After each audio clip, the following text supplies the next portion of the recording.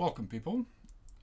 This is a set of exercises, 3 in total, which should help you make sure that you understood the introduction to SuperCollider.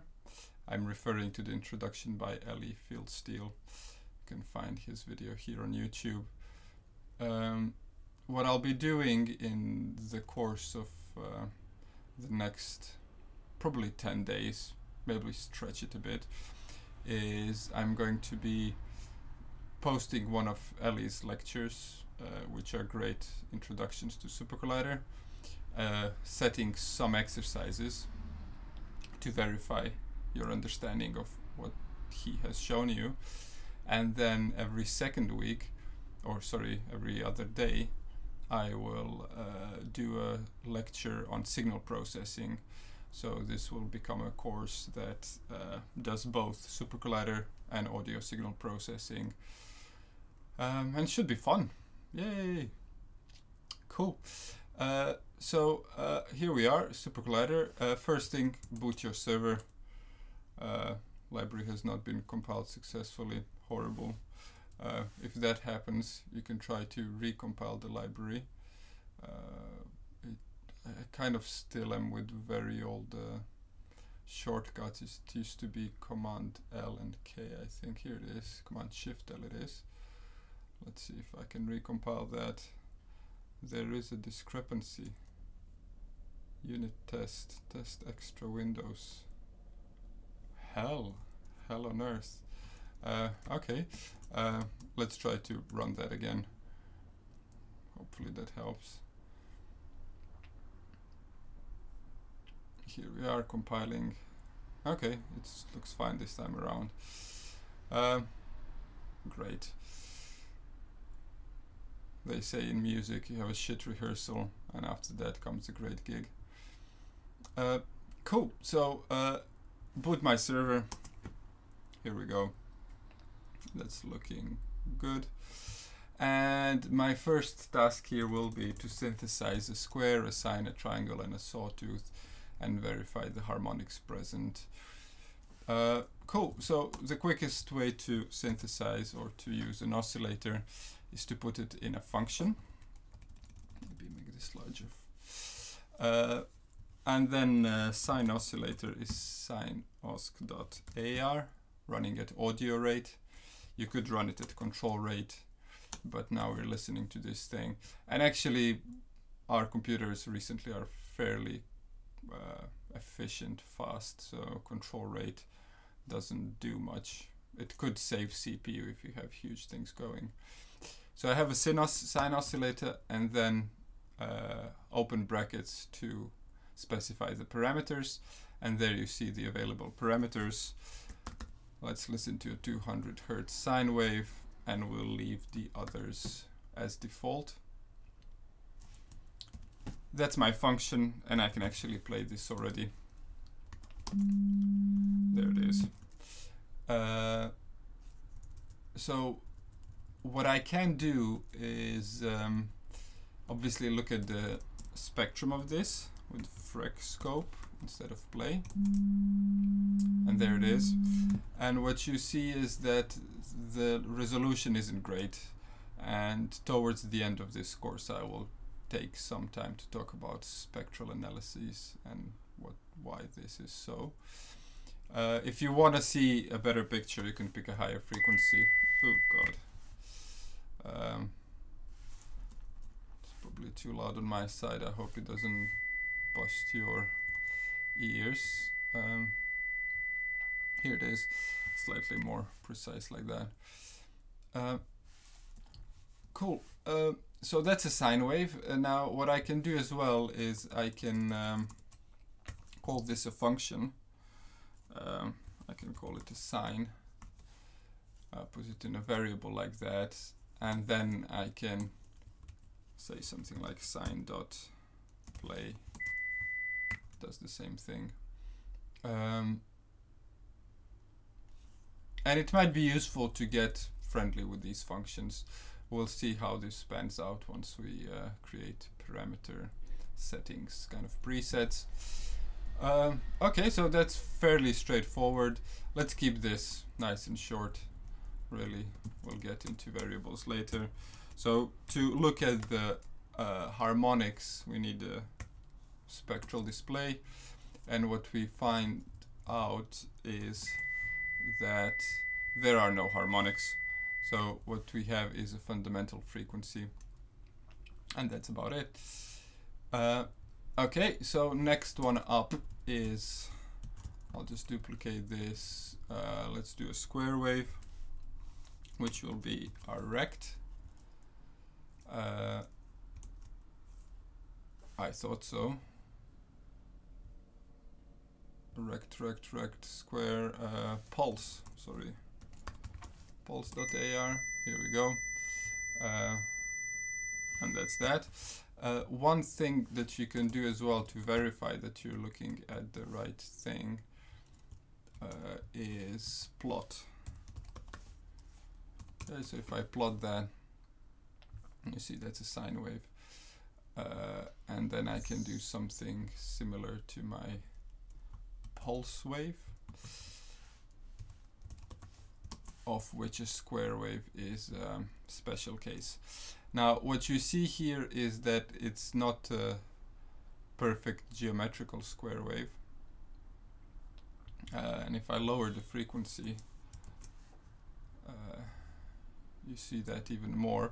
This is a band limited square wave.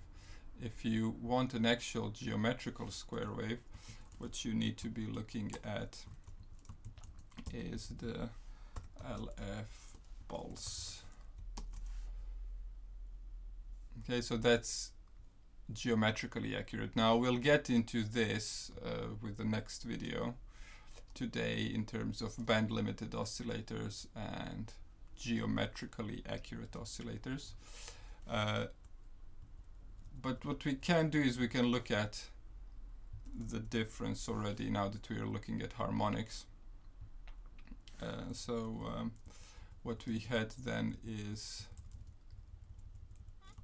square wave, which is band limited, which was the pulse. The harmonics looks like this.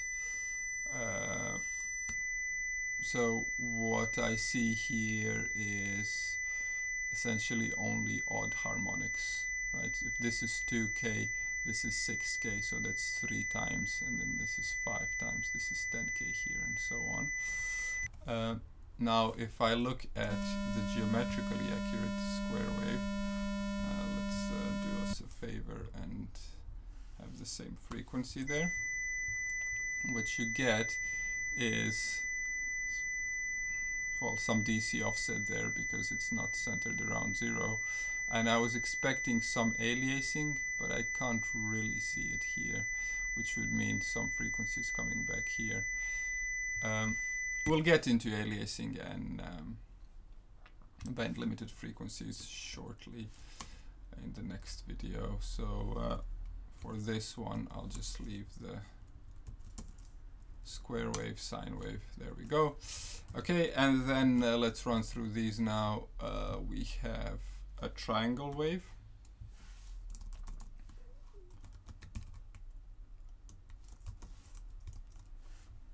Except the triangle doesn't exist. I'm sure the low LF tri exists. You will excuse me being slightly that's a low frequency triangle. Let's see.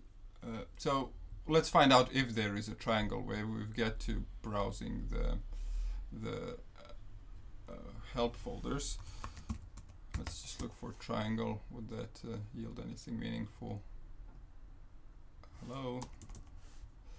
Does it need to be online, this thing?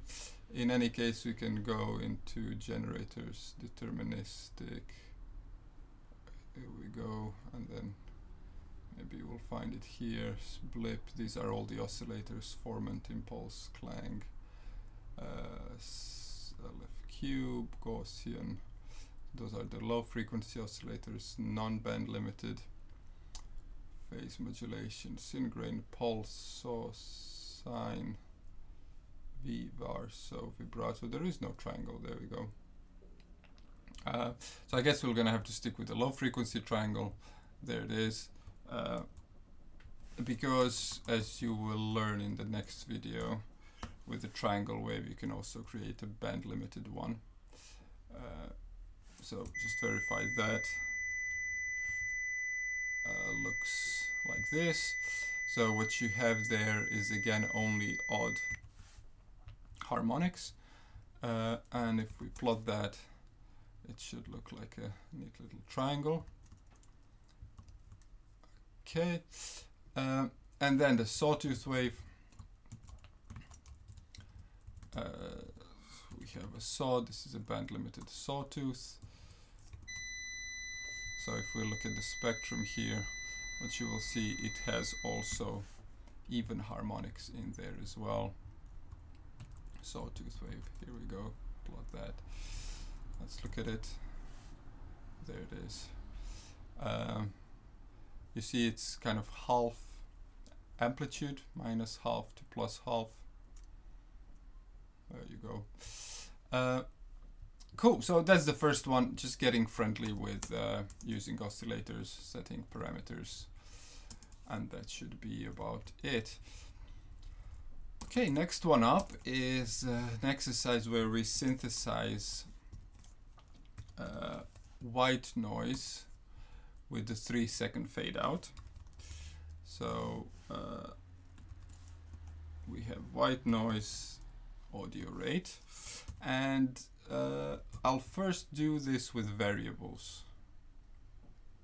Okay, so we'll call this a W,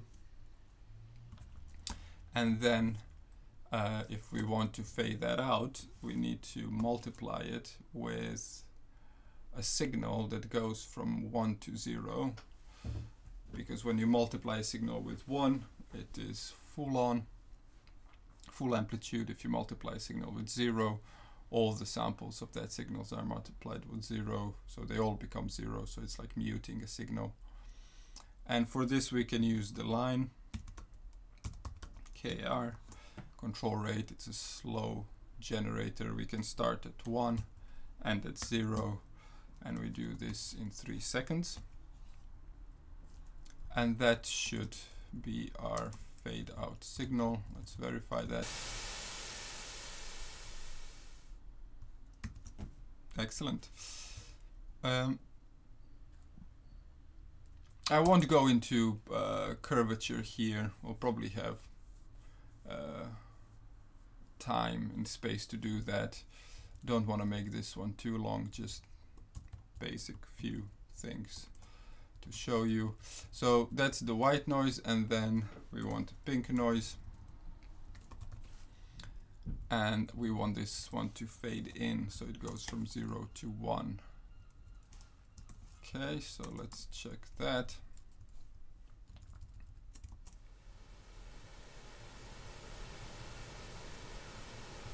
Neat.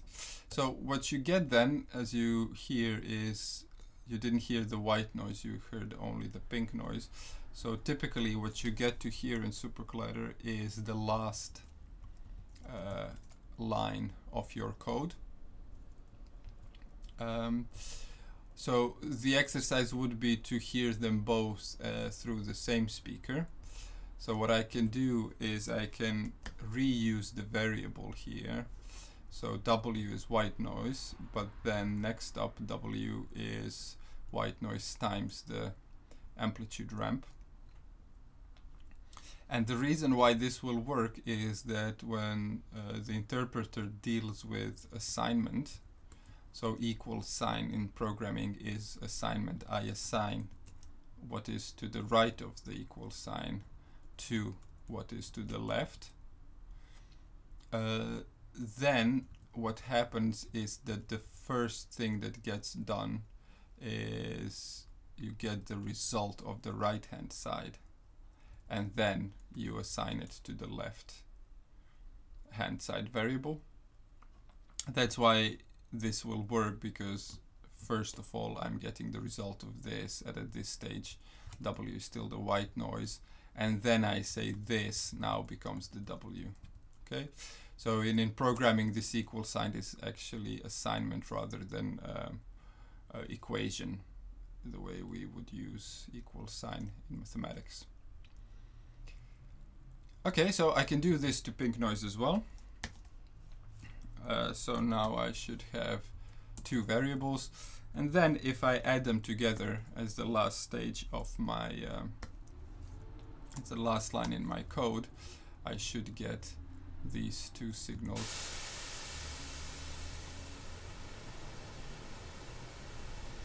Come one after the other. So that was simultaneous fade in and fade out. What you hear is that the pink noise is softer, it seems. So you see we have these tools now. What we could do is just see what's going on here. Let's see how the pink noise plots. What are the max and min values, and you see indeed it doesn't go to +1, -1, whereas white noise is likely to do just that. It has to do with how pink noise is synthesized. Synthesizing a pink noise is a fairly complex task, and there's different solutions. Won't go into this right now.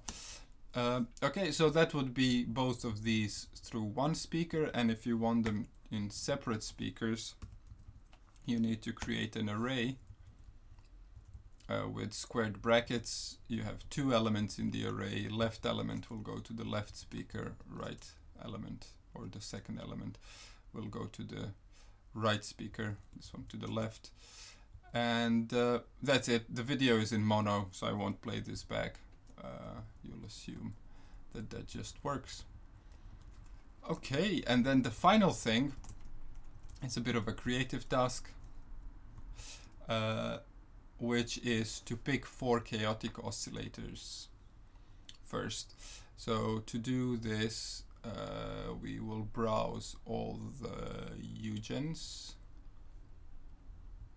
and with UGens we will browse all the generators, and within that we will browse the chaotic generators. So these are the available ones. Okay, I'll just pick a few. The nice thing is that you can normally play these things from the help file. Let's see how this one sounds like. Okay, I'll use that. So the task here is to pick an oscillator. I've picked one, and set up 5 parameter presets for these. So well, first of all, let's see what the parameters here are. So I'll see that the first parameter, actually the only one that is being controlled here, is set up to be the mouse x-axis, which will be mapped between 20 and the sample rate. Okay, so this is actually, let's just see what the name is. So this is the frequency of the, essentially of the oscillator being run, being triggered, being queried for next values. So let's try a lower frequency than that. Let's see what happens with 5,000. Okay, cool. So what I'll do then is I will create a list of arguments. I will call this the sample frequency, and let's do a 5,000. So now if I replace this with sample frequency, I don't have to make it much softer because alright, that's one sound. And then the next two parameters are xi and yi. Sounds like x initial and y initial. This looks like a two-dimensional chaotic map, in which case you can set up the initial values of both. Typically with chaotic maps, the initial values don't do much. But let's see. I mean, we can potentially break it totally. Let it, what they call is, it's called escape to infinity. Let's try 0.2 and 1.1. Okay, it does make some difference. Okay, that sounds more chaotic. That sounds less chaotic. So maybe I can find a kind of point where it starts doing it from 1. Still quite static.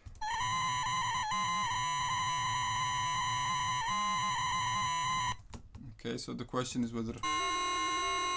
Okay, so there is a crucial difference there. Now let's see about this parameter. So 0.2. Actually, let's try a negative 1. Okay, negative works as well. Okay, that didn't. No chaos there. Okay.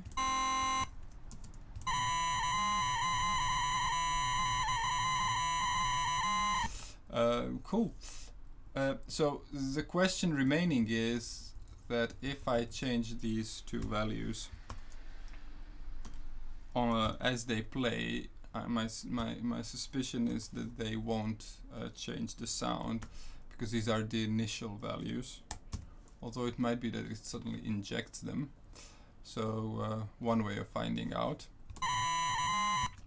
This is my sound, and then if I want to change these parameters as the synth plays, what I will have to do is I will have to assign this to a variable, which will be called gingerbread. Okay, so that's a synth, and then I can stop it if I'm getting really annoyed. And I can also set the parameters.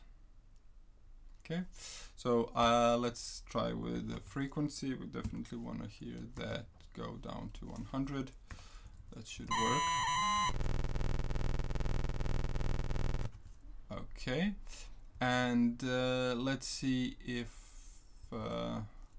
let's leave that one there, and let's see if we change only the X or I. So change the XI to 0.2. I think that made it fairly static. See, so that was my suspicion. These two parameters, change them on the fly and they won't do much. Okay, so instead of those, let's do another parameter, which will be our amplitude. Start with 1, and in that case what we will do... Oh, actually I made a huge mistake, sorry, because I didn't have these using the variable, so obviously didn't change. I still don't expect it to, but let's see. Nah, it doesn't look like it, because if I do xi, let's just try that, minus 0.2. Okay, that did work. I believe there was a setting where it...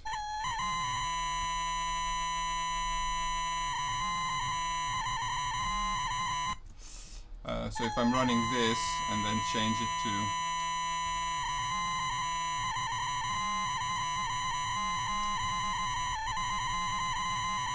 that doesn't do much. So indeed, it won't do much. I do like the 2.2 better, to be honest. Slightly more obviously berserk. And then the other parameter I will use will be an amplitude. Start with 1, or actually start with 0, and then once we set it to another value we can use that, so we multiply that with amplitude. Cool, so here we are. This is amplitude 0.8. This one amplitude 0.4. I will create a preset whereby the amplitude goes down to 0 as well. So the idea was to have 5 of these and then see if we can play with those. So it starts with 0. I have whatever, a few frequencies, different amplitudes.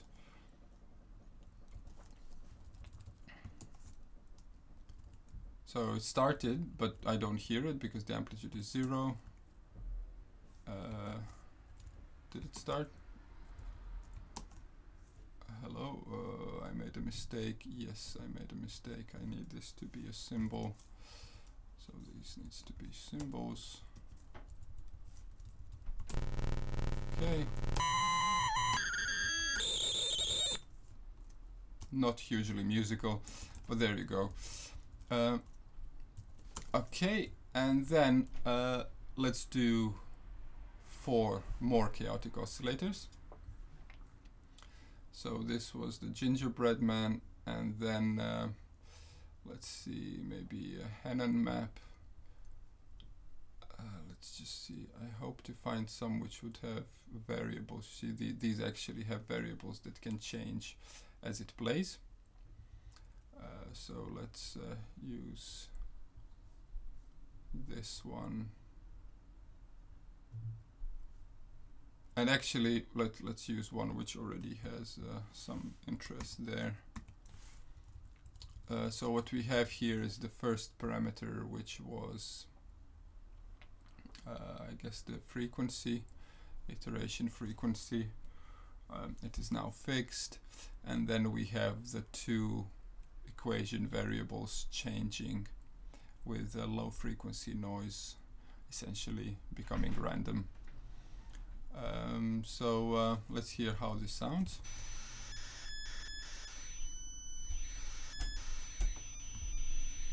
Great. So I'll do a similar thing here. I will call some parameters. So sampling frequency, again, 7000 for now. And then what I have here is, well, what I'll do is I'll make it a frequency of A noise oscillator, which is currently 1, and the frequency of B oscillator, which is currently 1, and then have an amplitude which I will start off at 0. So the reason I'm doing this is because these are ranges that are verified to work, because these chaotic oscillators can blow up easily. Don't want to spend too much time with this right now. So multiply that with amp and that should be fine. Except that this now has to be sampling frequency. Okay, that should be fine now. And then if I want to set parameter values, let's call this Hanon. Okay, and then I can say set, well, first of all, let's see if it's playing, amplitude to 1. Great. Back to 0 for now. And then I can create a set of presets. I won't spend too much time trying to be musical here. Let's do SF, just randomly 400. Let's speed these up, FA. Let's make this 50. Let's make FB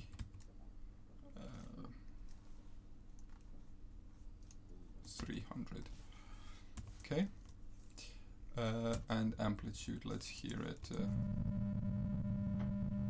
Okay. So let's make sure I have 5 presets. The last one just shuts it down. Random numbers 40. Well, actually that's a bit too low. Let's take this one up, take this one down. Okay, let's do 6,000 here. Let's do that there. 5, 0.3. That's great fun. Let's do 3,000. Okay, so I won't go on with this because it's a kind of an explorative thing for you to look at these oscillators, have some fun. So the last thing I'll show you is how to record this. In order to do that, we do a server.prepare for record. We execute that. Then we do s.record when we want to record, and we do s.stop recording when we are finished. So I can start recording, start this synth, have it play, lovely intro, start this synth as well, and then, well, this one is whatever, I'm not sure how musical this is. This one is a bit loud compared to the other one, and it's a boring mono composition as well.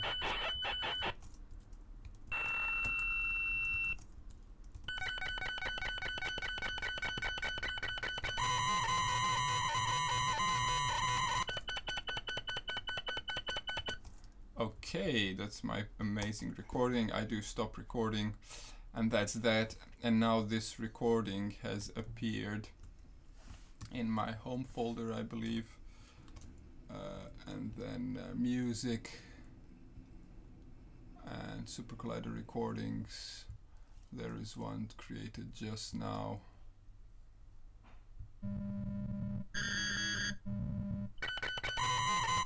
And that's my lovely composition. Okay, so thanks for your attention, and next up we'll start to do some serious signal processing introductions. I will upload this file as well for you, and see you soon.